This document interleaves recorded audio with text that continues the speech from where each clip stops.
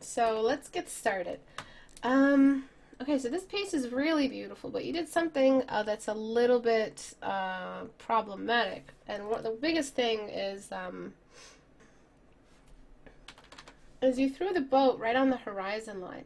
This horizon line, it's not that, see, the thing is when we're kids and someone tells us draw a boat and draw a ship. So we got the boat and we got the water, sorry, and then draw a ship on top of it, and then we just go and do something like this. Right? This is still here. This is still happening to you.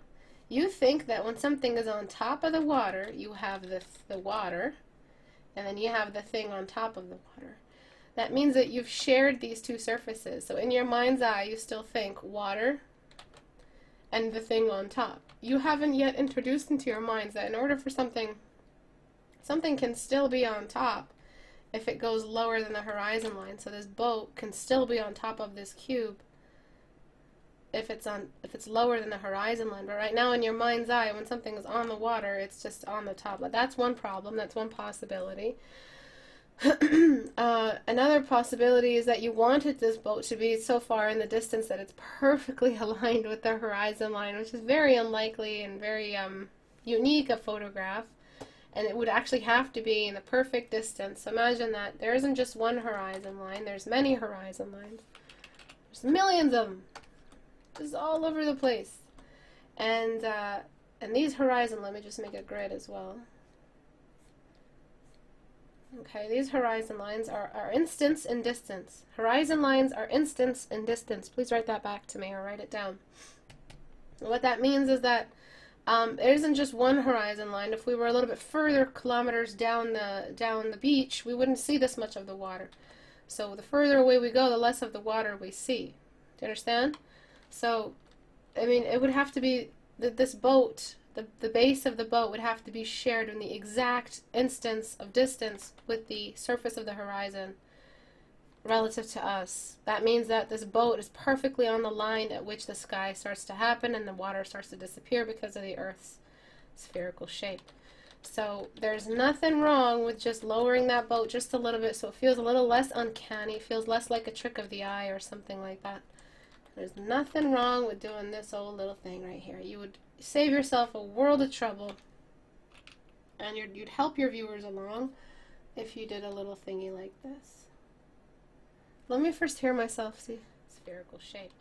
So there's nothing wrong with it. Sounds so echoey, fuck. It sounds so pompous too. I don't know how you guys are listening to me right now. Let me just move this a little closer. Okay. Hopefully I sound better now. Hopefully I'm not too loud. Am I too loud? No. Okay, so what I'm doing now is I'm just lowering this boat. Now it's in the, little further than the background. Some like far midground, I would call it, or really far midground, but definitely not. I wouldn't call it background anymore, because this boat is such a point of interest. It's got lots of contrast to it. So you have this option, okay? You have this option for editing this painting. You also have another option. Okay, so this is one. You have the option of shrinking this baby. So if it is really on so far in the distance that it's shared the same instance of distance, this point of distance of the horizon, with the top of the surface of the water, like the surface of the water, this boat should have been blurrier and smaller. So I've covered the rules of depth many, many times. And one of them is scale. So you've got the fact that one beside the other, these objects don't have any distance in between them. Then you've got the fact that one is higher on the horizon line, so we've done that. And then we've got the fact that they're overlapped and higher on the horizon line, and then they're overlapped and higher on the horizon line and smaller. And all of these work together to make the object look more distant. Then you've got atmospheric fade, detail fade, and blur. So detail, atmosphere, and blur. All those together, all these three are methods of detailing something. So the blur is the edge work, no edge work. The atmosphere is the contrast, it goes down. And the detail is the last way to detail. Remember that? Fine detail. All these are methods of making something look like it's in the distance by limiting detail, limiting contrast, and limiting edge work. And right now you've got edge work, you've got size, you've got contrast, you've got everything telling us that this object should be in the foreground, but it's all the way here in the background. You haven't used scale, and you haven't overlapped either. The water line hasn't hidden part of it. I mean, it maybe has. I don't know if this is the earth in the way of the boat or just the boat in the water. I don't know what it is. Possibly the boat in the water. I'm not sure that you would be thinking about the earth in the way of the boat at this time. You haven't used scale, so you haven't shrunken it, and you haven't overlapped. You have not, you have raised it along the horizon line, so the boat is in the distance. There's a separate point of distance, like this right here. It's already starting to look far away just because it's on a different point of interest. I mean, point of distance. Okay, but you haven't used the rest of these. When an object goes into the distance, all of these things happen to it. It shrinks, it overlaps behind other objects, it loses contrast, it loses detail. It goes along the horizon line. So what you need to do is ask yourself, how far away is this object? How far do I want to depict it? If I do want to make it unimportant, this is pretty much the point of interest in the painting. It is the focal point because you've got all this detail. When this boat disappears, you've got nothing but impressionist edges and or lack thereof, and just a really high horizon line, lots of body of water, and nothing really interesting happening in it. So this boat needs to be in the like somewhere over here or something like that. It needs to be over here. It's a point of interest. You've detailed it a lot. It's got beautiful cast shadows on it. So I don't recommend shrinking this boat, but you do have the option of shrinking it. Let me see what I can do. You gotta shrink that baby down. And just put it away in the distance, and that's the only way really that it would make sense with what's around it. Let me use the clone stamp tool to get rid of this stuff.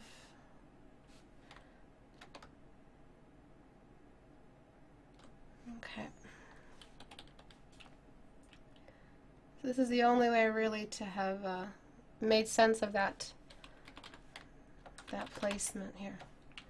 The fact that this boat is just right on the surface of the water. It had to be far enough that its edge and its bottom, its base of the boat was confused.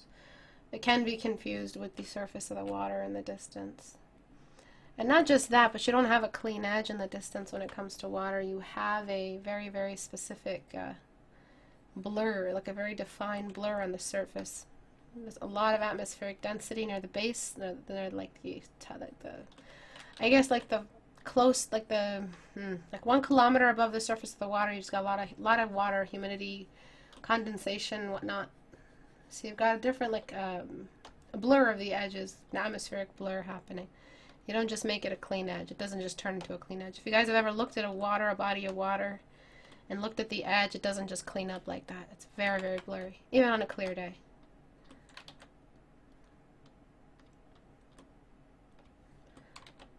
Okay, so I'm just taking care of that. I'm not looking at the questions just yet. I will take questions in a second. Okay, so you've got this option or this option. One is far away and close enough, and is close enough, and it's working as a focal point, and one is as far as you suggest that it should be because of its sharing the surface of a water line. All right, any questions? You finished the tea?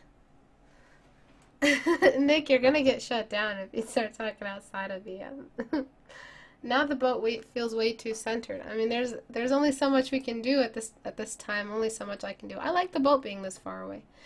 You've given the water some attention. Something that painters usually do with the water is that they focus all their detail attention just on the water. There's nothing wrong with that.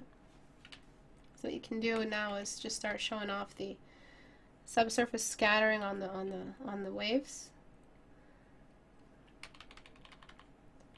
Right where the water, just like the sunlight, the yellowness of the sunlight mixes with the color of the water coming off the sky, and it results in this like green, but it's not a pure green, it's a blue green.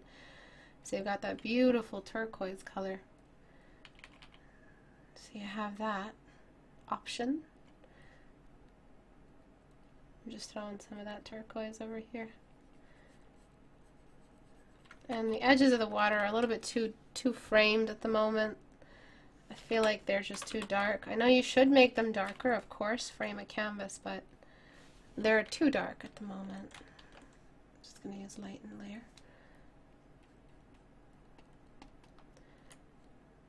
See, when I get rid of these shadows, you really had no detail out here. You had like 100% detail, and then you drop down to like 30% detail or 20%. You're supposed to be radially zooming out. So 100% detail, then 80, and then 70, and then 60. Where here you just dropped out of nowhere. It was like a cliff of detail, and everything just fell off. So you're supposed to be adding a little bit more detail. Not in this concentration, but just definitely somewhere close to it. Yes, subsurface scattering is a beautiful thing. So more detail on the edges. Those shadows were just doing only one thing. They weren't really framing that well. We don't even really need framing for this kind of canvas. It's a tile. So you just want to be able to, it's not cinematic anymore. Do you understand? So if it was cinematic, it would be like a 1080p 16:9 format. It's not cinematic. It's a tile. So you're allowed to break some of the framing and cinema rules. That's why the canvas is successful, even though the boat is so high up. So one thing I would recommend as well, in fact, between these two, I would suggest the smaller boat option. If you want to blur it, you can. Shrinking it alone has blurred it somewhat. But I recommend going into all of these little pieces, these little brush strokes, this impressionist texture, and blurring away at it. And the detail that happens on the surface of the water is the foam. That's what gets the detail. So if you want to, you can go over all of these and just make sure that you are treating the foam as the most detailed part of the water. Everything else is very oily. Not oily, but very blended. And then just like that, I'm just going to run a quick gesture line of highlight from one edge of the canvas to the next, like a big S. Do you see that? What that's going to do is connect the corners of the canvas together so it's not so empty. And maybe have a little bit of a, like a cast shadow relief from one of the clouds that just let go. And they have some light shooting through them, and some other pieces over here connecting these two corners together. You don't want to leave empty corners. It's a tile, so it's like the center is always going to be the focal. And I'm just going to do some basic stuff to make sure it's all of my eyes are always on the navigator. Okay, so that's just some basic suggestions. Nothing really. The water's too dark for it to be water. It looks like there was an oil spill or something. And water is a very reflective surface, so you have all the right to spike the values up into no man's land. As you know, you're allowed to use black and white on areas that require it, so a deep cave or something reflective or a surface reflection or something. So it feels a little bit more like water. I'm already starting to feel better. I'm just going to take a drink of, I'm going to catch my breath and I'm going to take a drink of this water and be right back. I mean tea.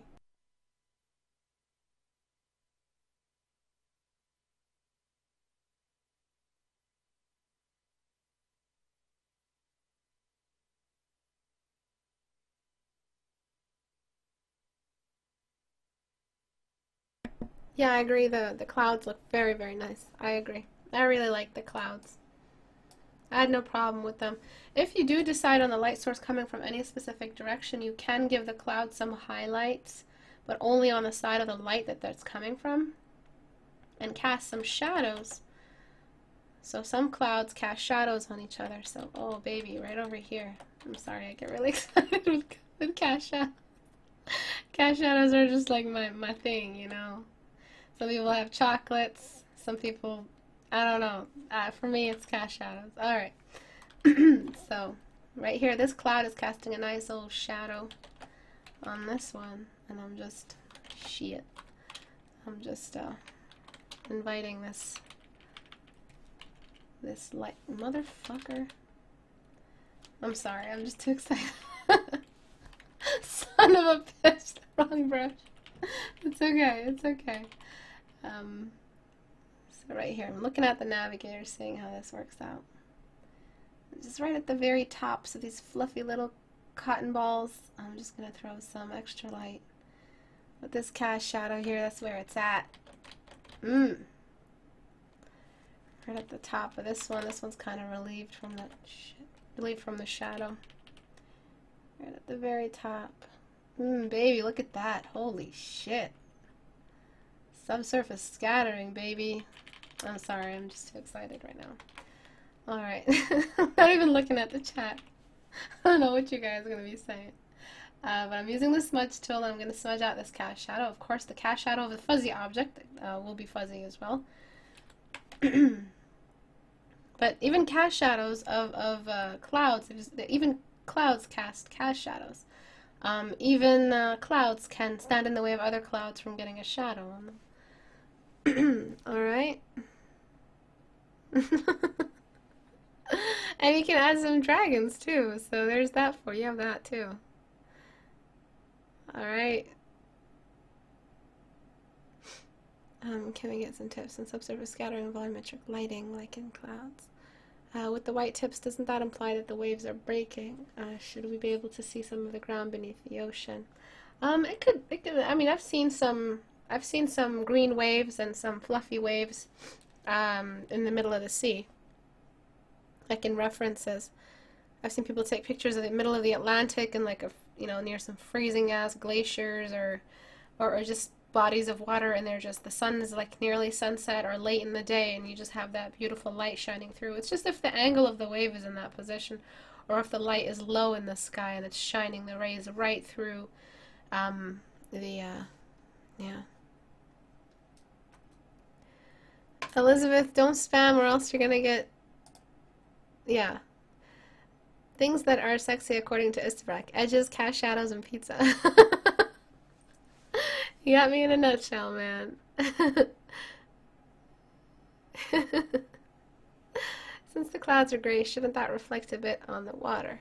They're so far away, it's hard to tell what's happening, what relationship there is between light and surface, light clouds and surface of the water. If they're very far away, usually what I always do, just by default, I don't even have to prove it, is I just do a little atmospheric fade. There's just so much humidity happening. It seems like it's a summer day. Why else would anyone be sailing? I just throw a big old fog. It's not fog, it's just the distance. It's just the distance, the color of the air, the humidity, all of that in the way. Nothing would be this clear unless it's like a slightly off the shore. But if it's like a massive ship, I would make it even smaller. But if it's a nice humid summer day, then we would have that. The clouds are just a little bit green for my taste. But there could be many reasons why they're taking in that color. It could be a stylistic choice. As long as you're following your reference, you stay safe. Yes, now this work is ready to be framed. Exactly. And yeah, you could add in some dragons. There's nothing wrong with some dragons. Some dragons are the shit. Okay, so now I'll just jump into a whole different topic. That's the beauty of the community. Anyone can post anything from any kind of study topic. I'm just going to take some tea. Be right back.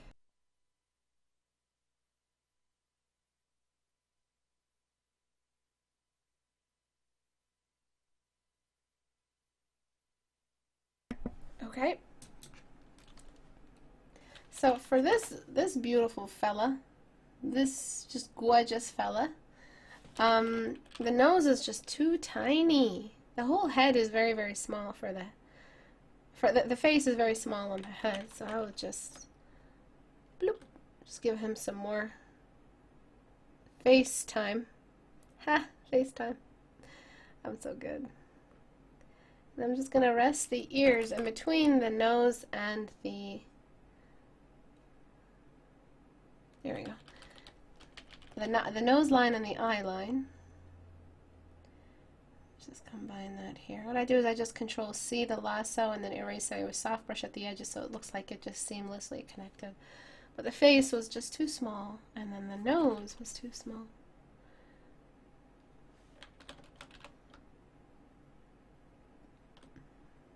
Okay, especially for a male face. Male signatures require a larger nose, the inversion or the squarifying of the triangle of beauty. So you gotta make it like square shape instead of a perfect, pretty little triangle. But that nose was a very, very tiny little nose. Okay, so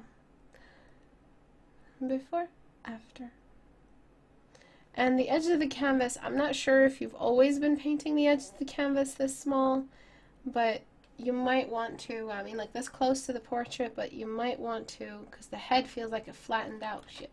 It flattened out because of the edge of the canvas. You're just really afraid of the edge of the canvas. In fact, add as much space, crop it later. Don't just paint with the same presentation canvas. Like, make more space available for you. Make it a 10,000 by 10,000 while using only like 3 by 3 pixels, like 3,000 by 3,000 pixels. Because right now the top of the head is a little stunted. I know, it just feels a little stunted to me. So I'm just going to Control C that backward. Okay. Yeah, the head was just a little stunted. And that's the edge of the canvas causing some trouble. Noses are maximum smelling. Noses for maximum smelling. Ears feel small and too low now. Istebrak, please fix. The ears, yeah, they could be a little bit higher. I do agree. And a little bit less visible. Typically the ears, we're just supposed to be seeing like the front piece of the ears, not the whole lobe, or else they'd be like the high orbit on the ears.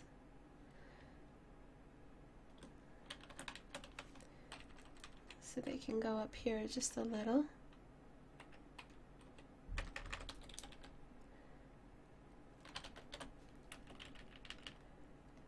Okay, so go ahead and ask your questions. If you guys have any questions, please keep them relevant.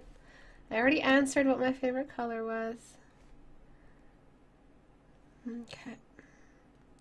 As for the rest of the face, I think your sculpting here on the cheekbones is a little bit enthusiastic. You need to make sure that you have the core shadow set on the face more than anything. And that means the main sphere of the face, all the shadows push away from the light source. So nothing can be as light on the lower half of the face as anything at the top half of the face. So down here, there should be that beard shadow. The chin has no business being anywhere near contrast level as the nose. The chin has no business doing that. Alright, the chin can only afford so much contrast, so much further away from everyone and from the light source. It's the farthest little bump, and it's not even a high enough bump to contest the nose. We're building radially every time. Right? The nose right now feels very flat. Not enough highlight on it. So what we need to do is, let me show you guys what happens when we flatten the nose. So let me open up Portrait Studio. This is what Portrait Studio is all about, ladies and gentlemen.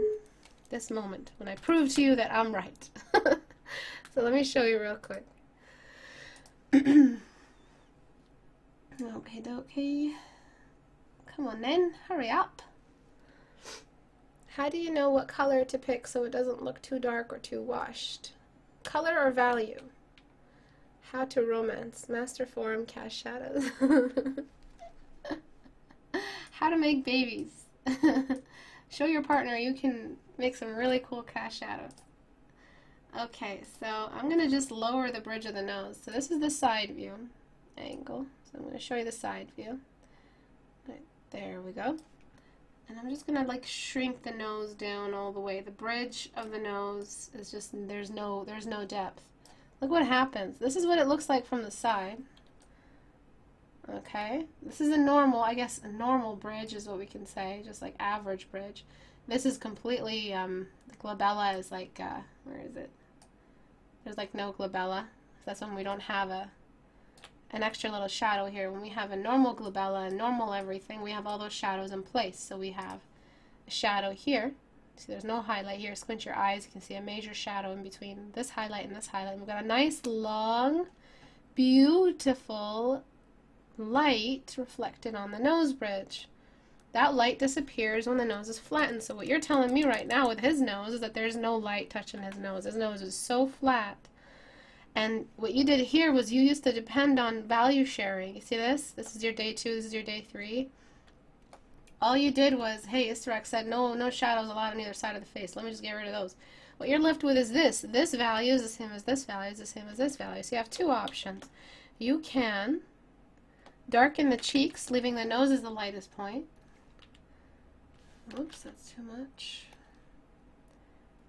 Okay, you can do that. Now the nose actually feels like it has an elevation, but at the cost of darkening the cheeks, now it looks like he's got like this blush or an extra dark skin. Maybe he has a tan. It kind of looks okay, but we shouldn't darken surrounding contrast to build values. We should always be building light to dark, instead of like using the, I mean, it just seems backward to darken something that you've already lightened. You shouldn't be lightening that much anyway to begin with. You should always be working with a darkened mid-tone and working lighter to always lighter. So darkening your values right now is allowing you to add as much lights as you want early on. All you have to do is darken them down. That's not a good way to build up your spectrum in your mind about when to use lights and when to use shadows. What you got to do is darken the whole piece as a whole. Just everything should be darkened, and ask yourself, did I use contrast where I shouldn't have used it? So I'm just going to slightly darken everything. Using a mid-tone, I haven't even darkened anything. Let's look at what I did. Alright, using a mid-tone.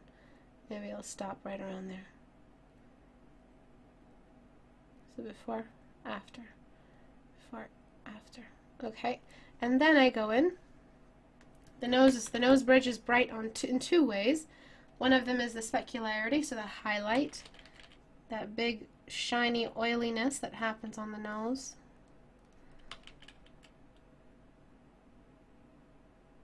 So the fact that his nose tip can be oily means that his bridge can also reach an oiliness to it. And when I raise this contrast up, I'm basically building an anchor how bright I'm going to go everywhere else. This is why I'm saying don't darken everything just to make it look lighter. Address the fact that this is the highest point now, and then everything should compare to the nose.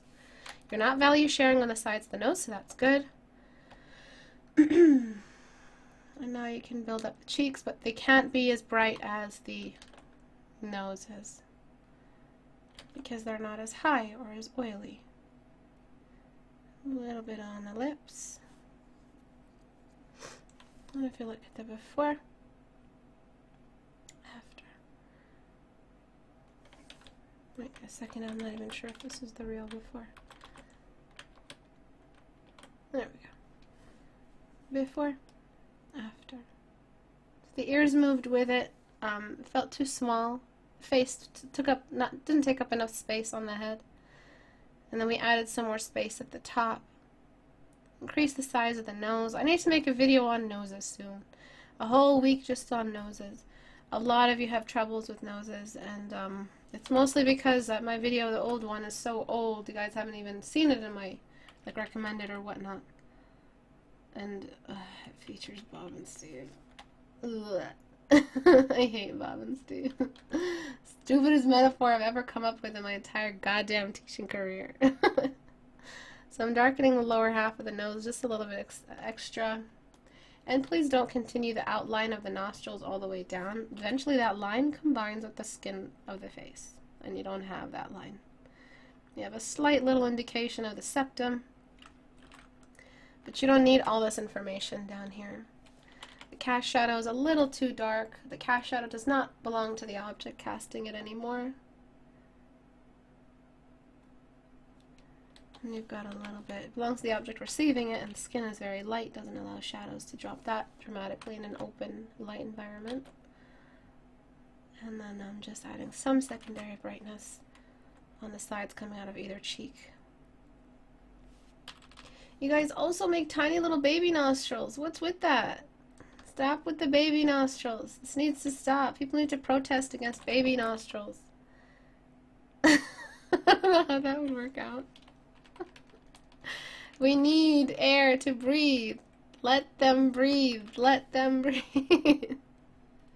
I don't know what's with the cautious little baby-ass nostrils. If you guys are drawing someone who's trying to breathe, you know, a human being with a nose, and you guys give them this tiny little cavity, you're like, check, check, check. Everything's good. Everything's right where it belongs. No. This human being needs to breathe. He needs some space in his nostrils, alright? These are tiny little baby nostrils. No more. Think of Liam Neeson, baby. Alright? He has a beautiful nose. Just Give him some big nostrils, alright? Give the Liam Neeson the nostrils he deserves. Right. And the nose is upturned, so the nose is turning upward. I mean, this is what's happening to the nose right now. So let's go down to the nose. Upturned. Bloop. Let me tilt the camera towards us. This is what's happening to the nose right now. Okay, so let me change the lighting so you guys can see a little better. Okay, it's upturned. You're showing a lot of, look what's happening on the side view. A downturn, of course. So his nose is pointing up just a little bit, but that doesn't mean just because it's pointing up that we have to shrink the nostrils down. No, the fact that his nostrils seem big is because you didn't do this initially. His nostrils just took up very, very little space. He just didn't do this. His nose just didn't point down, it pointed up. But that doesn't mean you shrink the nostrils down to nothing. Okay? So you can keep them pointed up, you can make them point down. It's your choice. But please give the nostrils some breathing room. Literally. Because at the point when nostrils get bigger, people suddenly get scared when they made an ugly pig nose. Yeah. Well, that's why. That's what I'm saying, is that you guys, as soon as you guys increase the size of the nostrils, you think, oh, there goes the nose. It's not beautiful anymore.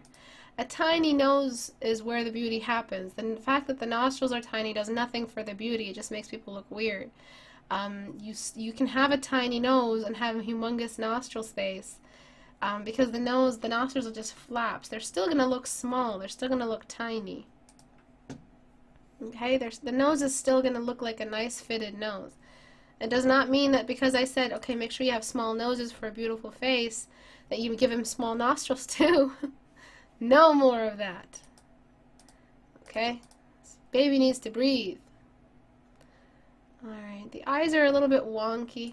I feel like, just for the sake of the demonstration, I'm going to go ahead and just tuck that eye inward and make him look like he's focused on something in the foreground. When we want to make something look like it's focused, we cross the eyes. That's the only way to do it. Okay, and I'm just going to make the eyes a little bit more focused and symmetrical. I'll lose my voice very soon. Right now you're working with a symbolic eye shape. Tuck those corners in, okay? We don't need them. I just want to see a circular influence of the sphere of the ball of the eye as the center point. Like, I don't need to see this long eye.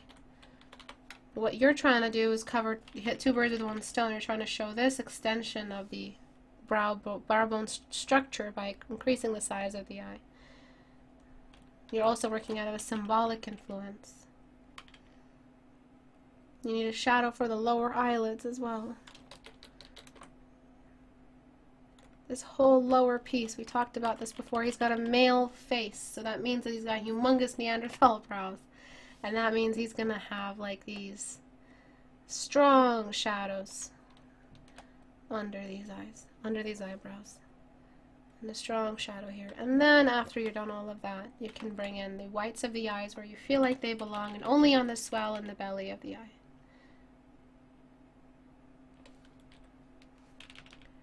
I'm just going to delete and edit on the new layer.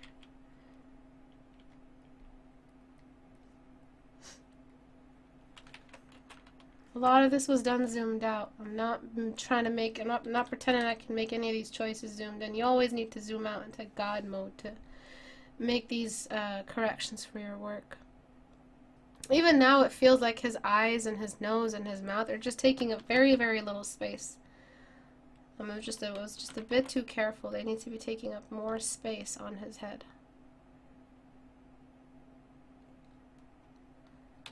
It just feels like everything was too dainty, too small. Maybe you drew women for a very long time, and your first couple males that you draw are very feminine looking, which is not acceptable.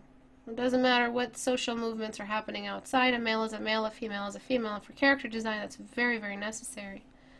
For you to be able to give your commissioner, give your employer a female when they want one and a male when they want one. And so the biggest difficulty when we're drawing males is fighting off our female like our tendency to overdraw females or draw females no matter what. There's always has to be a female in the portfolio, and that's fine. I mean, my portfolio is full of females. They're more interesting to draw, in my opinion, and all my narratives have a female in them. But it doesn't mean that every time I draw a male from here on out, I'm going to be making sure that they have female qualities. So there are very specific hormonal and genetic influences that that make differences happen between male and female. His face is very cute. But the way to make his face look more masculine, if they were asking you to draw like some really evil mercenary dude, and they don't want him to look like a pretty boy. They don't want him to look fuckable. They want him to look like he's an asshole, and they want the viewers to hate him. Increase the width of his mouth, like that. Alright? Bring his eyes closer together. Let me show you real quick what that does. This is what the 14-day challenge is about, making these edits on the lab environment. Making sure you're not susceptible to any of these symbolic crutches. I'm going to bring this eye closer to this eye over here.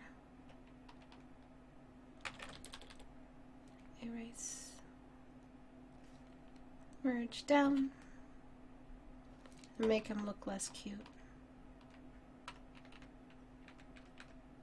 These are all ways to make him look less pretty. Now he looks like a henchman, right? Now he looks less like the protagonist and more like the henchman. Very unfuckable. No offense to anyone who has close-set eyes. And we haven't even touched the nose. Imagine if we made the nose nice and big and henchman-y. Alright? Big old nose, just taking up all that space. Now you just look like a henchman who's just mistreating you, and he's taking you to the boss, to the big boss man. I mean, the nose is a bit too big now, but it's okay. It's the purpose of the demonstration. So before, very cute, very handsome, very vogue, right? So just remember that. Remember, you need to be able to differentiate between the male and the female face. This eye is just a little far. Just symmetrically, not even beauty distance. It's just far. All right, let's see what everyone's saying. God help us. Istebrak, you need a remastered video of the elf and the ogre video. Yeah, maybe. But the contrast on day 2 makes it look more 3D and believable in space. No? No. No.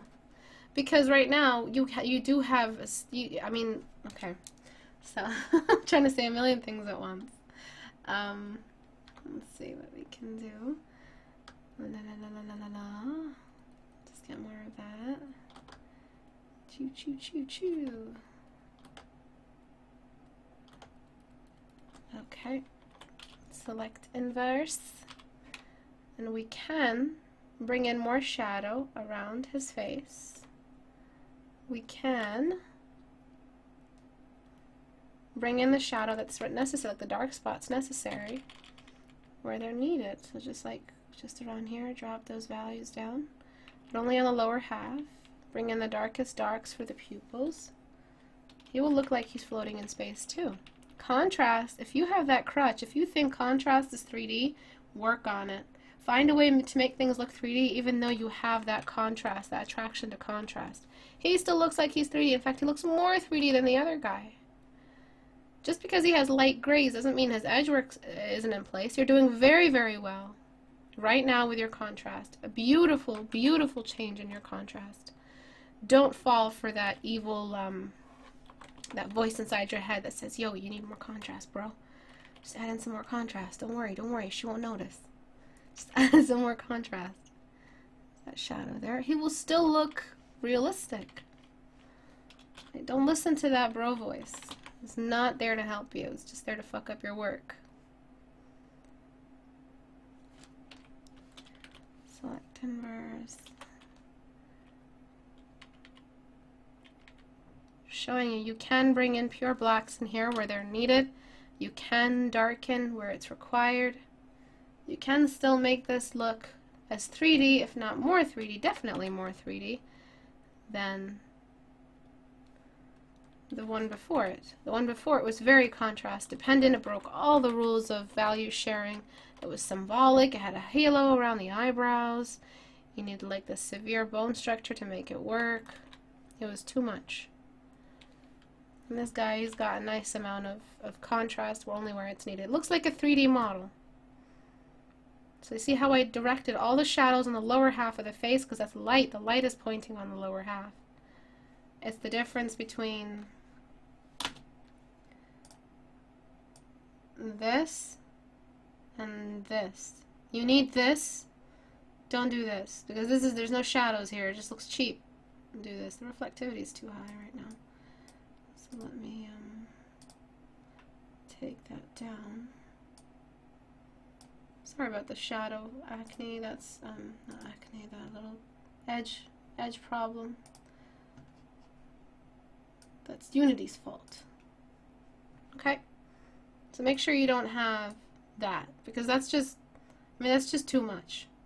You don't have any more cast shadows, and nothing is pointing. The shadows are not pointing at a light source coming from the top down. They're pointing in the opposite direction of the camera. You need to host some of the shadows. This is beautiful. It's dramatic. It's great for character. This one's great for character design. This is just odd. It looks very like a fireplace.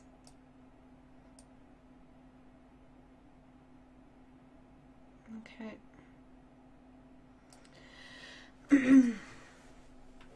So before, after. Just gonna shut that down. Any questions? Istebrak, but on the contrary, I don't know. Istebrak made most videos. Don't listen to your inner dark Kermit the Frog. Okay, it looks like you can ink that. Yes, more. Yeah, your inner dark voice. I have a question. What do your inner dark voices say for you? Tell you guys to do in the middle of your painting process. I want to hear what you guys. What voice? What does that voice say to you guys? I want to hear all of you just tell me.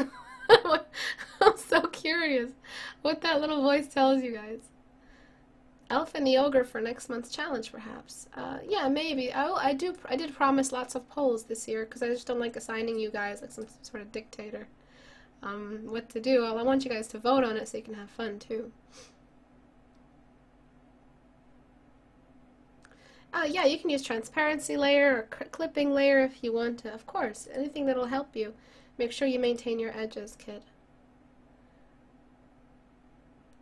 But yeah, what does your yours say? I'm already laughing. Excuse. Okay, someone says put in color. Someone's voice says put in color. Someone's voice says mine says give up sometimes. One of them says draw hentai. One of them tells you to restart. Oh my god. One of them is more black. Probably to add contrast instead of edges. So bad. Tells me to eat shit and not draw again because I suck. Oh my god. Some of these are diabolical voices.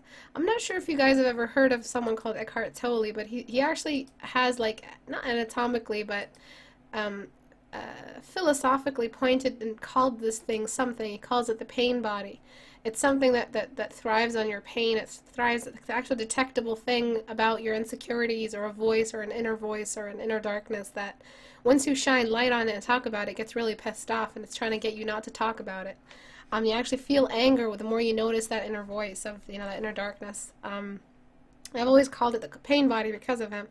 And I know that voice. I can hear it myself when I'm painting. It's like, this is gonna look like as generic as any other shit you've ever drawn.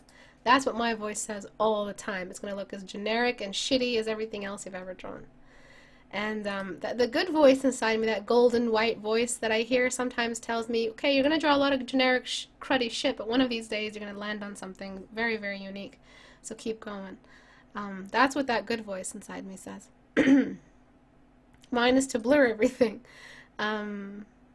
Why go for the low contrast? If you paint from real life, you'll have some heavy contrast. Make it anime.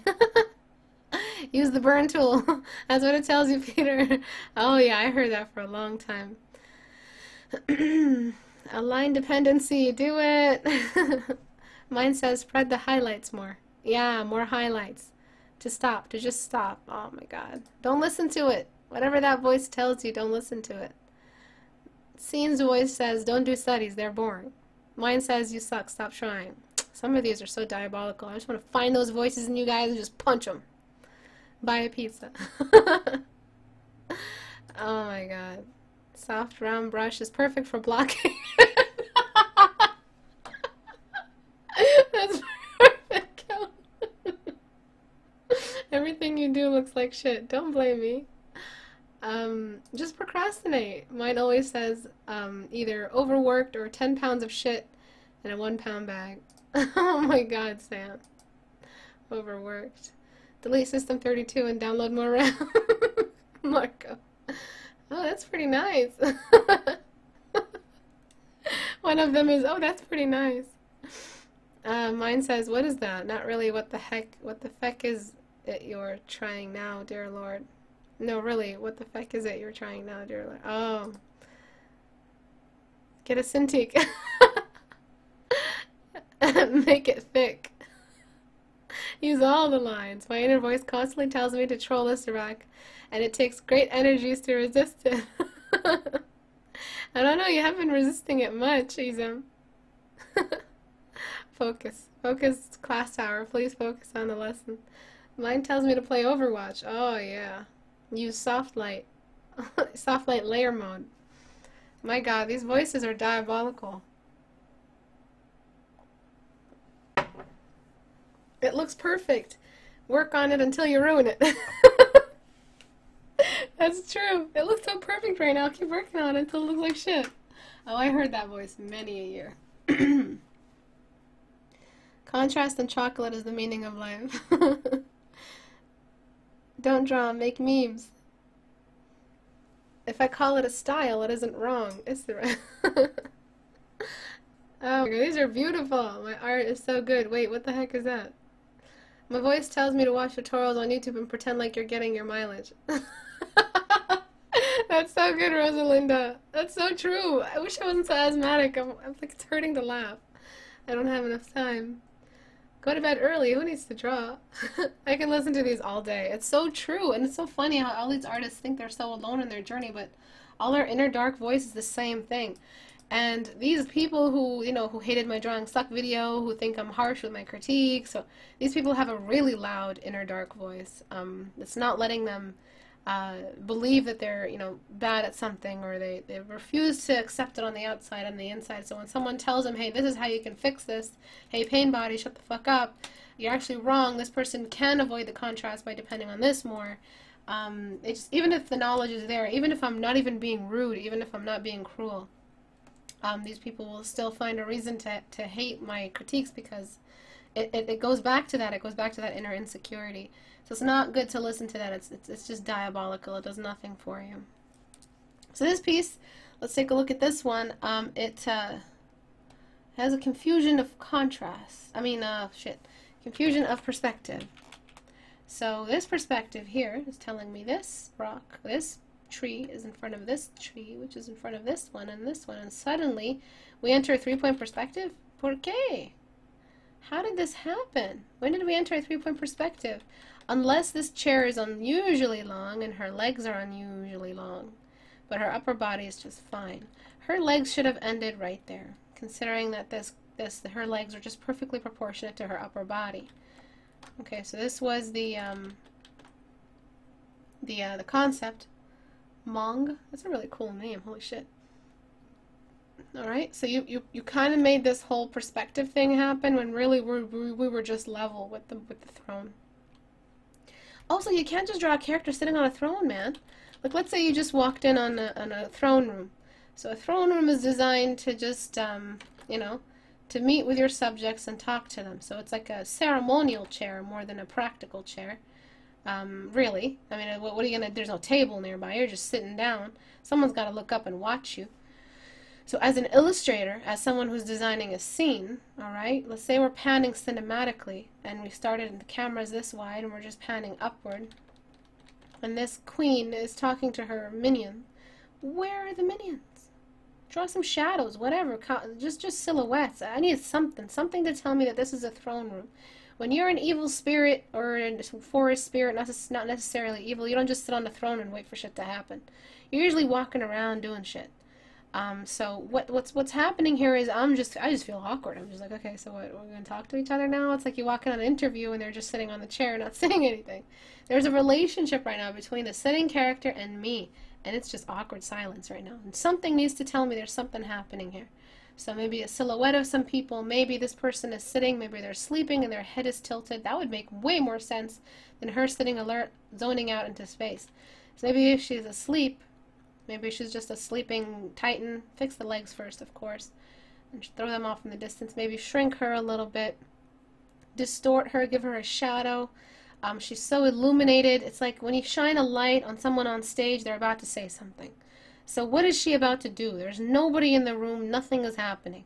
She can't just sit there and run the world and run the forest and run the dark forest just sitting on her butt.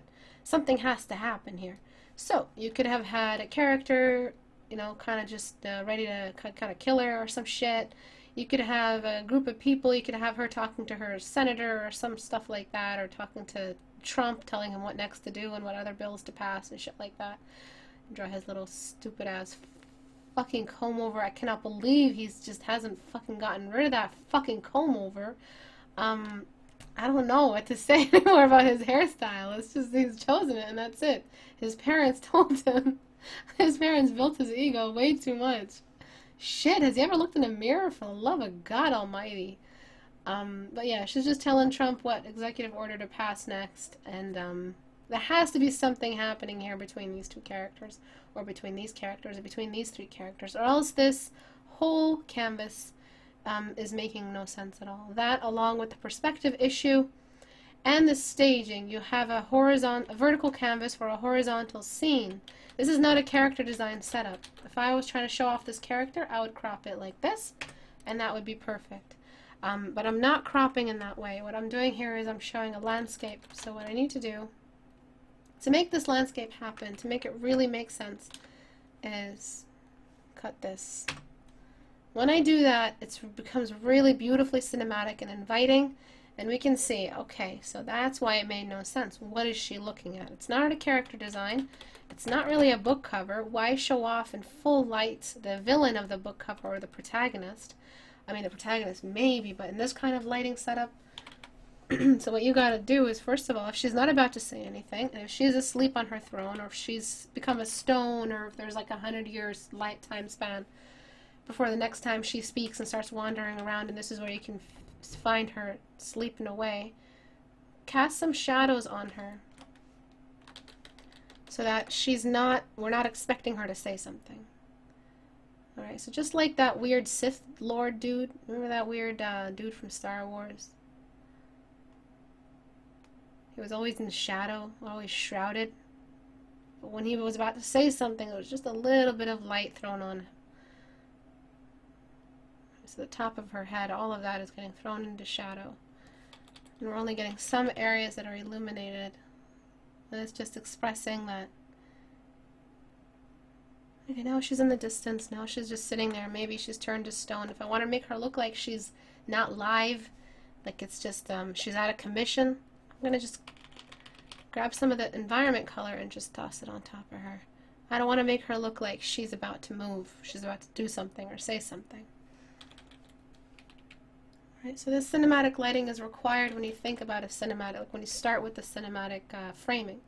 But if you had to keep this for a book cover or something, this exact framing, you got to find a way to match this character with its environment. You got to make sense of what's happening. You can't just make a character design and then just drop it into any kind of environment. There has to be a narrative, always. Write that back to me. There's always a narrative. Somehow, some way, in some weird way, look how long those legs are. They don't need to be that long. There's always, always, always a narrative.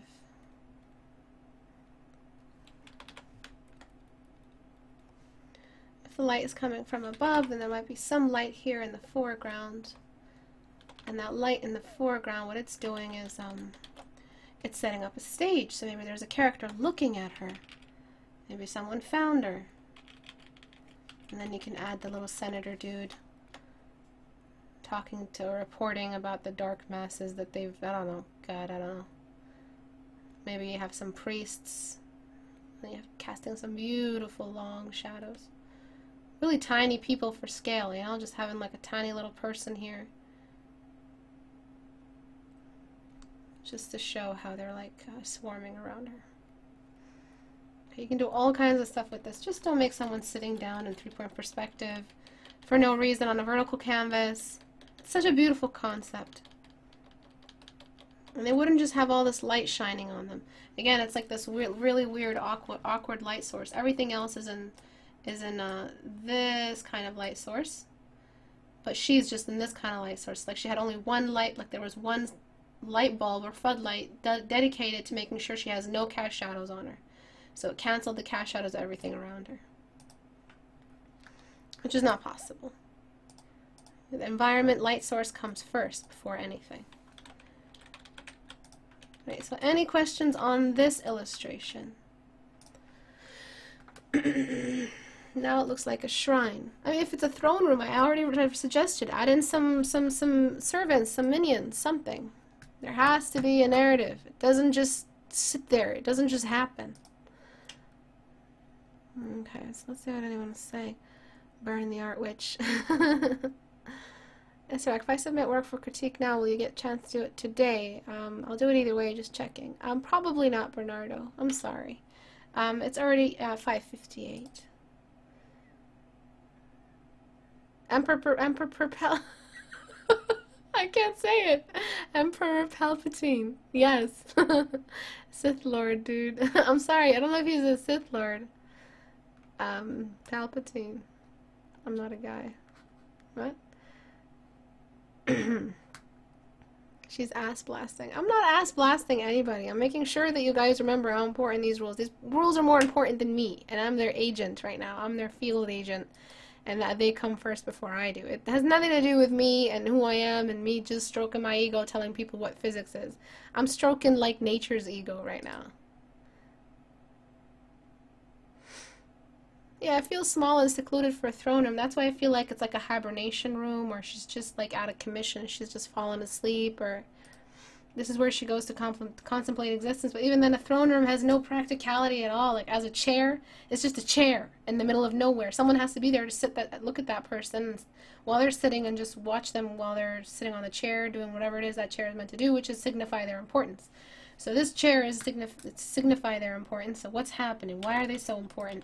Important people are swarmed by servants. So where are the servants? And how do I make her look more important? How do I make the scene come first? The light environment always comes first. So let's throw some cast shadows. Let's have some light come out of some really, really strong no man's land values. Just have that. Just, look at that. And let's cast some shadows, dude. Oops. Darken. Cast some of that. Just bloop. Let's just darken. Let's just make this light the king of the painting. Even more important than this lady. Okay. And just have some rim light. Touch everything on the sides. Sorry about the soft brush. And then this could have been one individual scene between like a wanderer who's like ready to attack this lady. I don't know. Give me a second. Maybe he's climbing and he's just like, yo, is this lady asleep? Type of deal. And he's like, what's happening here? Right, something's happening here, right? There has to be something happening. This is what I recommend. He's kind of just like hiding behind there. He's like ready with his like sword or his bow or something. I don't know. Okay, that's all wrong. He's got a sword and he's got like his horsey coming behind him. And he's ready to consult with the witch of the forest or something. There has to be something happening. Okay, so those are my recommendations. Before, after. Light environment comes first, the scene comes first, the camera comes first, and then everything else. So, any questions? Let me go read. Make sure you write my name with the question or else I don't find it. Why is soft brush bad? It's not bad, it's just it gets rid of your edges. If you've been working really hard on your edges, you won't be able to. Is the artist trying to show off the character or the environment? The environment comes first. The light environment and the foliage, the surrounding, the earth comes first before the character. If this is a character design lineup, of course the character comes first and the environment comes second. But in this case that wasn't. You decided to bring it into a scene. That scene comes first. The camera comes first. The sun comes first. The sun comes first. If it says that this humongous, perfectly designed being is in a shadow, I don't care how important this character is, I don't care how much time you spent designing them in a character design concept or a lineup, the light will always cast a shadow where it belongs. The geometry comes first, the scene comes first, the cinematics come first, always. Then the character, the stage, and then the actors. I know you're not ass blasting. I'm really thankful for that you're helping me. Thank you, Philippa. I'm happy you don't haven't demonized me yet. I don't know. Give me some time. We've got like 2 minutes left. Wouldn't it be better if the light were coming from the sides, pointing at the subject like a spotlight? I mean, it just depends on how this person decided to where the light is in the environment. Behind them seemed very, very nice and dramatic. They were naturally cast in some shadow, and some tiny little light on the sides. Sun comes first, yes. I'm sorry? I'm sorry, generic art, what do you mean?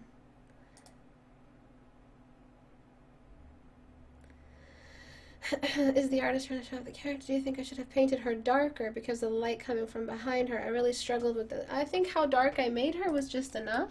You still have to make her look important, but you have to cast some shadows. And if she has glowy eyes, glow those eyes, man. That's really important. If her eyes are natural secondary light sources, then just glow them around. But make sure they're not as bright as the primary light source. Question. I'm terrible with line art and I don't really want to do it. But I want to do commissions. How do I show sketches to my customer when I draw sculpturishly?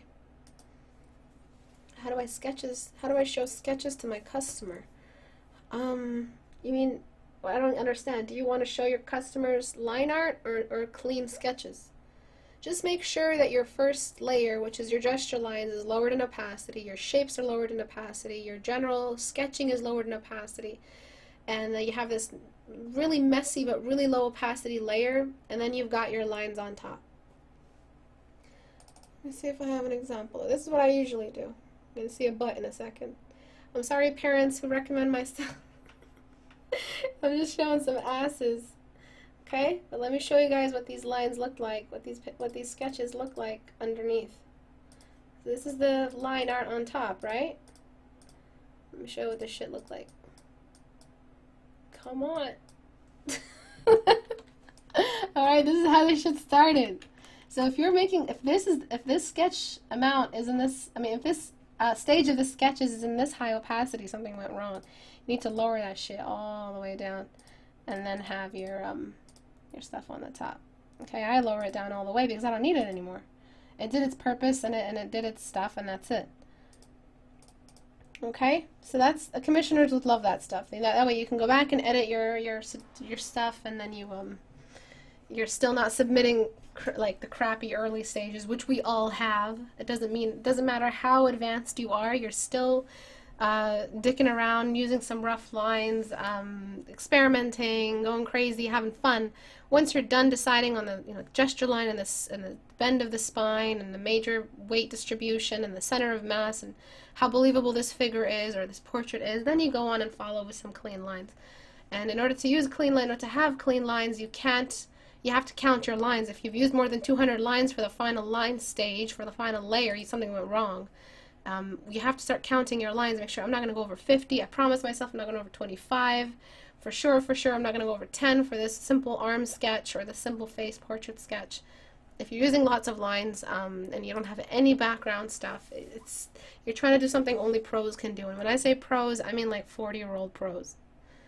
And even then, like 30-year-old pros. You know, if you're so early and they haven't even mastered anatomy yet or thinking about anatomy and you're already trying this stuff, it's a little dangerous, okay?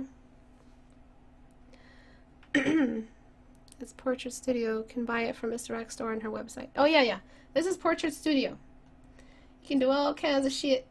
but it's good for reference making. So I'm going to be working on a side up, like a high view, low view, looking up kind of deal tonight, hopefully, while listening to some Hobbit. So what we've been doing lately is we've been, in my stream, I've been just playing some Hobbit audiobook while we all sketch together. Anyway, if you guys want to join us. But yeah, this is just me setting up. You can move the neck, you can choose on you can change the portrait, features, the character, the gender, you have some form study shapes, reflectivity, you have control over the light and the camera. It's all available on my website. That's Portrait Studio. It makes a great Valentine's Day gift.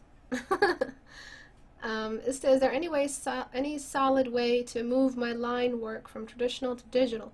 I can paint in digital, but it feels so unnatural for sketching. You just gotta bite the bullet, Crow. It's just the hand-eye coordination. You gotta get your hand used to the tilt of the tablet, the position of your keyboard. You can, I mean, if some people think, hey, I'm going into digital, let me go buy a $2,000, $3,000 Cintiq, it'll make the transition much easier. It's not going to make the transition easier. You're still going to be dealing with that learning curve. And if you can't afford, most of us cannot afford a Cintiq, you're going to have to just settle for a basic tablet, and Bamboo is really, really good alternative. It's got no buttons on the side to annoy you. That's the one I'm actually going to be rewarding.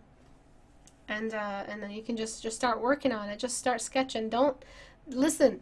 You gotta let yourself suck. Okay, just sit there, open up a canvas, 3,000 by 3,000, 300 whatever, and just let yourself suck, man. Just let yourself not be good. It's okay. Not every line you lay down has to be perfect. Have some references. If you don't want to work with references, fine. Just start sketching something, because you need to get your hand used to this new environment. And this new learning margin is going to decrease your skills significantly. But just remember, this is not a reflection of what your skills currently are. You're drawn much better than you do traditionally, right? So that means you still have that knowledge in your brain. You just have to let the digital and your hand and the whole new environment catch up with what's inside your brain already. Just give it some time. Don't lose hope. Don't say, oh, shit, I forgot all my skills. You didn't. You're always going to be improving. The more you live, just living makes you learn better. Or no more, just enduring one extra day. So just give it some time. You will get over that learning curve, and your skill will catch up. Just show up to your canvas. That's it. How do you get yourself to stop being lazy? That has nothing to do with art. That has everything to do with your personal growth and your relationship with work and discipline, and your relationship with what it means to work every single day. So you're gonna have to ask yourself: do I clean? Am I a clean person? Do I do my chores? Do I do my homework on time? Am I a generally lazy person? Am I lazy in every way?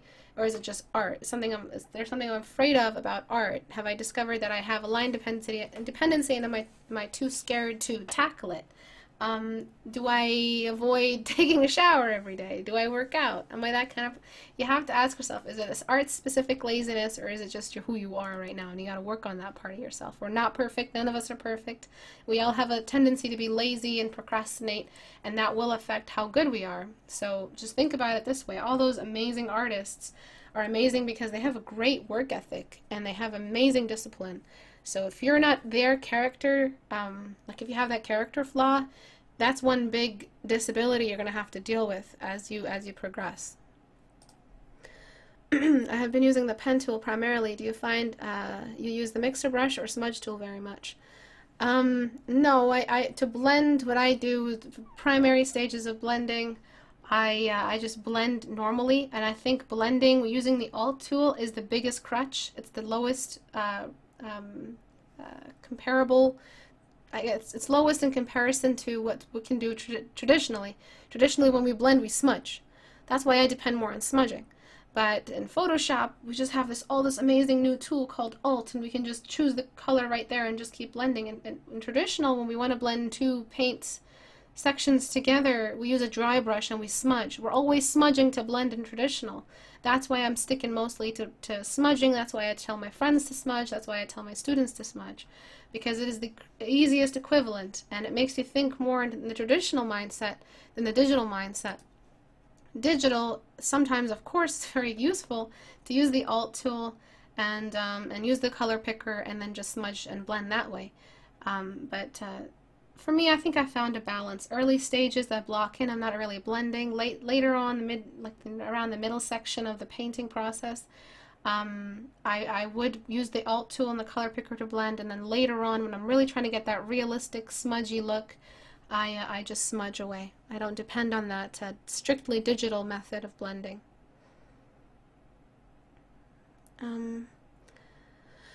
Istebrak, how long should a person initially do master studies?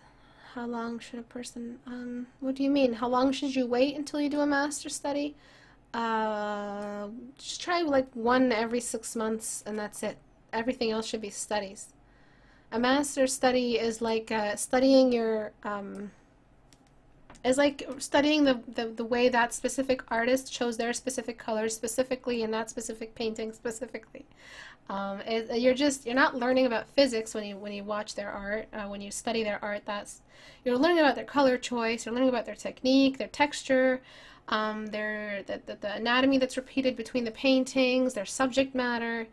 You're learning about that specific artist in that moment, and you should do those if you feel like you're at a loss for what to do subject matter wise. If you're at a loss, just curiosity, you want to see how other artists have executed different kinds of techniques and what that technique, what results they yield. But master studies should not be prioritized over photo studies and studying physics and studying reality and studying light and studying rotation and symmetry and geometry. Those should be prioritized. You should teach your brain to rotate a cube before you master or observe or study the way Singer chose colors. Who takes a shower every day? I do. Oh man, this is big enough to get sub beggars hype. Oh, what's that? What's a sub beggar? Where should I start on form drawing? People always say look into anatomy and online resources, but that's kind of vague. Form drawing, you mean form studies? Start with Bern Hogarth. Let's just say that. Let's start with Bern Hogarth. And see how he minimizes the anatomy of an arm into this lowest poly version, and he gets this really geometric looking arm, and then he studies it as a geometry instead of an arm. And that way when he goes back to a realistic arm reference, he can break it down in his mind, see the core blueprints of the geometry in front of him. How did you get all that knowledge? I can't find a concept art university in London. You're not going to find one, Quantum. Which I'm so jealous of you, by the way, that you live in London. I hate you. I wish I was you. There's so much.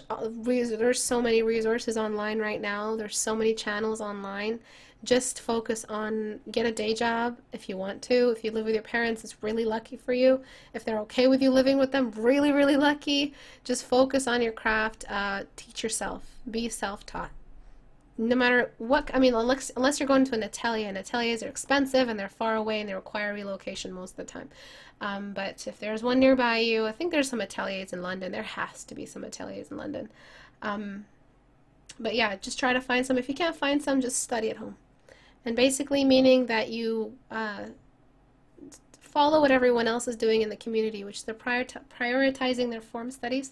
They're working in grayscale, they're doing photo studies, they're mastering their portraiture. The portrait is the spine or one of the major spines of your portfolio.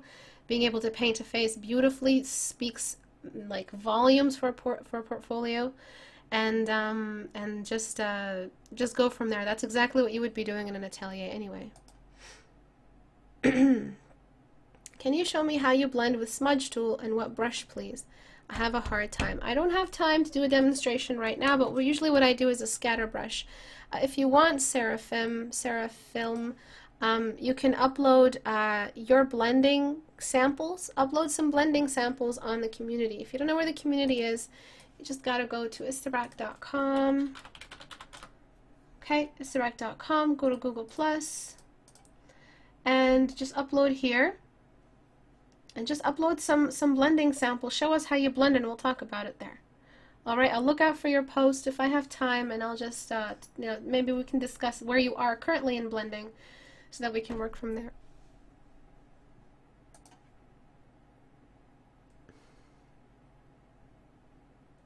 Istebrak, is there a recommended next step for a 14-day challenge? Yes, 3/4 view. Everything you think you know about painting a front view face changes when you try the 3/4 view. So I challenge you to take on the 14-day challenge, the 14-day march of shame into the 3/4 view world, into the realm of darkness, into the elephant graveyard of 3/4 view, and see what you can do. Question: why is the username Istebrak? Because that's my name. It's my real name. It's not a tag name or a nickname.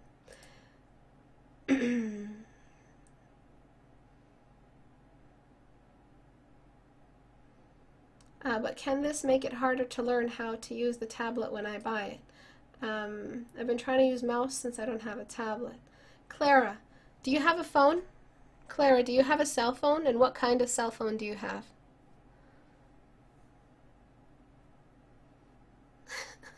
Ease them. Yes, it means milkweed, golden milkweed from heaven. It's the stupidest name in the fucking world. Thank you, challenge accepted. Go for it, let's see what you can do. I'm still waiting on Clara's answer.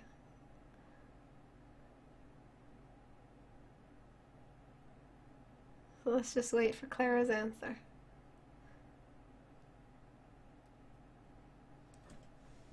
How does one participate? You just start. You just start. Cell phone hacker Brack. Basically where I'm going at, I'm not getting any answer from Clara. If you have an iPhone like 5 and higher, if you have like a Samsung 6 and higher, if you have a tablet at home, if you have at least a 60-inch or 50-inch, not 60, 50-inch or 45-inch television in your house, most surely you can afford a $60 tablet off Amazon or eBay. There is no excuse for why you don't have a tablet. And if you're young, if your parents are really low in income, if there is absolutely no chance for you to get a tablet, keep doing what you're doing. Tablets for like $60. Again, we did go to Amazon together, and we looked up Wacom tablet. $85, $79. I'm not talking about these humongous. This one's garbage. It's already peeling. The little plastic on this side is peeling. So don't get that. Look at this. $86. You don't even have to have the medium. You can get the small. $59. Holy God in heaven. I wish I had this. I wish they were this cheap when I bought. My Graphire 4 was $140 when it came out a long time ago. And that was my first tablet. Look at this. It's $69. You guys, it's not as expensive as you think it is. If you talk to your parents and explain to them, hey, this is a very important tool for me. It is a progressive tool. It'll help me draw. There's absolutely, like, this tool doesn't even have internet on it, so I'm obviously not going to waste time on Facebook using this tool. This is an act. This tool is the beginning and the end of it. Rasa Mitsase is all about art, okay? It's not going to be, and it's not going to be a distraction thing. It's just specifically about art, and I really want this tool. Your parents can find $60. If you can wait 3 months and collect $20 every month, you don't go out to the movies, you save it. There's always ways. There's always going to be a way to get yourself a tablet. These are cheap. I'm sure your parents maybe have a credit card. If not, you can get that money and get a temporary credit card and use it to buy this on Amazon. You can get those temporary ones where you can prepaid credit cards.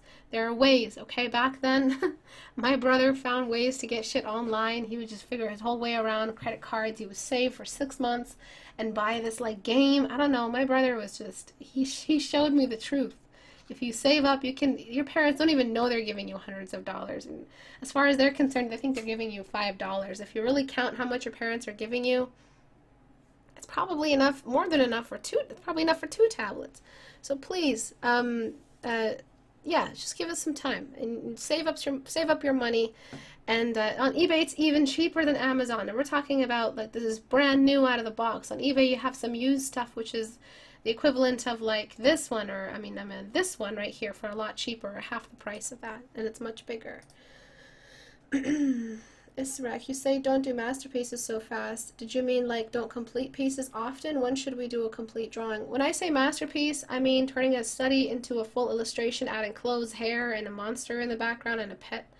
and some sky and some clouds. That's what I mean. Doesn't matter. Doesn't matter about your masterpiece. What matters is that you finish this study and you went on to the next one as soon as possible. If you wait from masterpiece to masterpiece, you're looking at like a 3-month period between the next time you start something and finish it. So masterpieces delay how often and the quantity at which you complete your pieces. If you gray it out and make it a study and remove the creative pressure and the sentimental value of each study, then you end up creating more and getting more mileage under your belt per year. Okay, I think that's good. What tablet does Istebrak use? I use a really old piece of shit. Wacom Intuos 5 Touch. I hate the buttons. I always will hate the buttons. Thank you everyone for coming today. I will see you guys on Tuesday. The challenge for the floral humanoids is due on the 21st, so please get to work on them. You should probably start rendering around the 14th, but right now if you still have some concepts and sketches, upload them before the 14th preferably, so we can revise them and make sure your concepts are in order. I will do the critique hour for the floral humanoids on the 21st. Thank you everyone for coming today. Have a great day, guys. Bye.